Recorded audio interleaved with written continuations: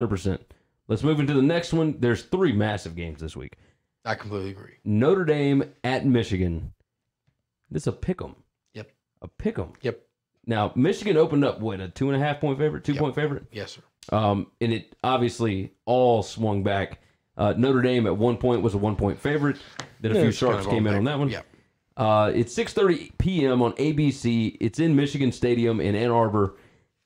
Notre Dame, number 1 in the country in turnover margin. Michigan is number 112. Yeah. I mean, it's just, is it back to Michigan -1? I just looked it up. Yeah, it's just one betting place has a Michigan -1. So it's going to swing back and forth between those two fairly regularly, I would imagine. You're looking for a winner. The biggest discrepancy that we've got here, Notre Dame's offensive yards per play, they're number 13 in the country, 6.94. Michigan's defensive yards per play, number 16. So you've got that pretty even. The difference here is Notre Dame, with their defensive yards per play, is number 35, so pretty good. Yep. Pretty good. Michigan's offensive yards per play is 5.47. That's number 85 in the country. Yeah, we know they're all, but see now, like that, their offense.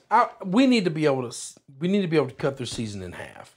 Okay, I want to know what their offensive yards per play are in the last 3 games, because what they did against Army, what they've done the first part of the year, where they look like trash. This looks like a completely different offense.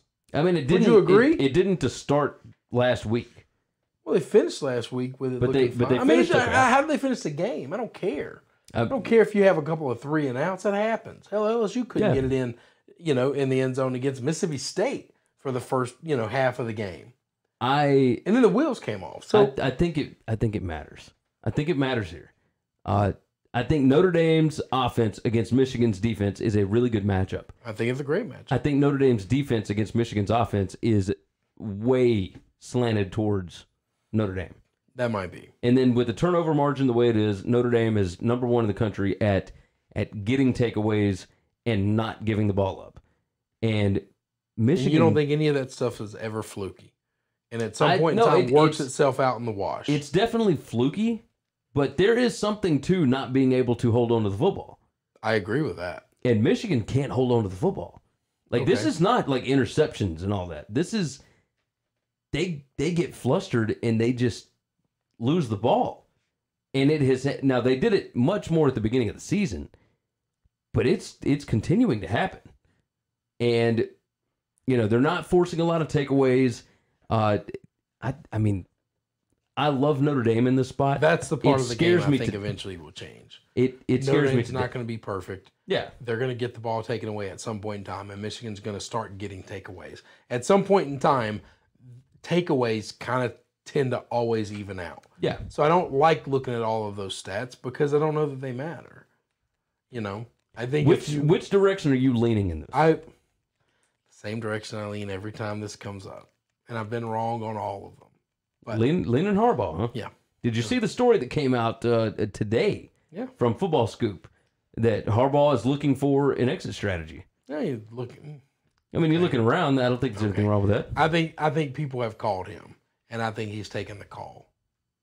Yeah. I think somebody got creative with how they're going to write a headline and how they're going to write a story, and said he's looking for an exit strategy.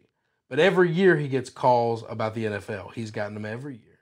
Yeah. Not one single off. First year at Michigan, bad, not good. He still was getting NFL calls. Yeah. Because he was so good in the NFL. Yes. Yeah. So I think would he take an NFL job? Sure. Would he listen to offers out right now? Absolutely. Yeah. But I don't know that has any weight or bearing into this. If Notre Dame goes in there and kicks their butt, Notre Dame earned that win, and it's not Michigan overlooking them and Harbaugh checking out. And if Harbaugh ends up winning the game, then it didn't matter anyway. Now you got a valid point.